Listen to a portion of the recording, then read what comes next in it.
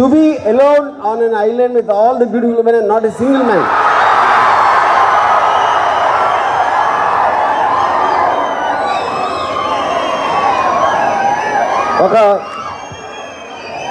ఒక strange virus వచ్చి మొత్తం మేల్ పాపులేషన్ చంపేసి నన్ను ఒక్కడు తప్ప.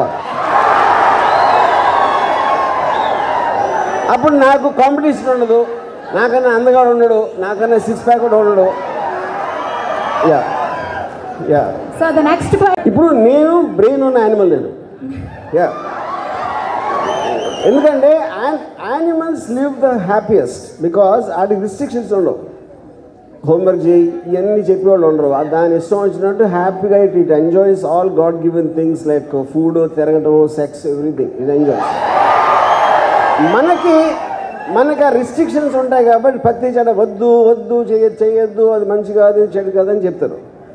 అప్పుడు నేనేంటి, I'm taking advantage with my brain to understand it.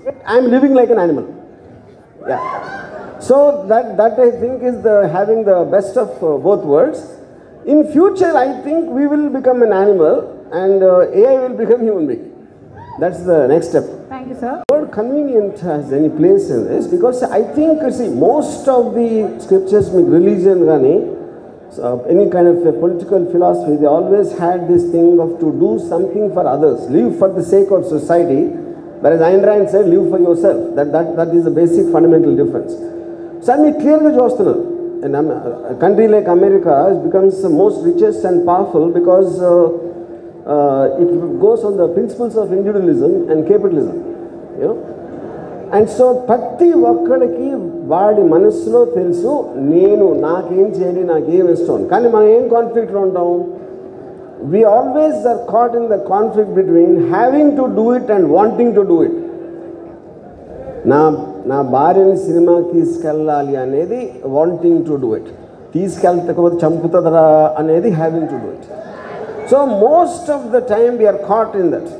చేసి తీరాలికి నాకు చేయాలని ఉంది, రెండింటి మధ్యలో డిఫరెన్స్ అర్థం చేసుకుని నేనే చేస్తా, నాకే చేస్తా అని డైరెక్ట్గా చెప్పేస్తే ఎవడేమి చేయలేడు. అది చెప్పడం అనేది ఎందుకంటే your programme right from your childhood always to think of others. నీకన్నా నీ పిల్లలు ముఖ్యం, వాళ్ళు ముఖ్యం, లేకపోతే పక్క వాళ్ళు ఎవరు ముఖ్యం, వీళ్ళందరూ వాళ్ళు ఏమనుకుంటారు, వీళ్ళు ఏమనుకుంటారు అని కంటిన్యూస్గా వేరే వాళ్ళ గురించి భయపడి బతికేవాడు అది ఆల్రెడీ చచ్చిపోయాడు. ఆడు ఊరికనే బ్రీతింగ్ చేస్తున్నాడు అంతే. So that's the difference. మగోడు కాబట్టి. Yeah so coming back, okay they mean. So the point is at the end of the day what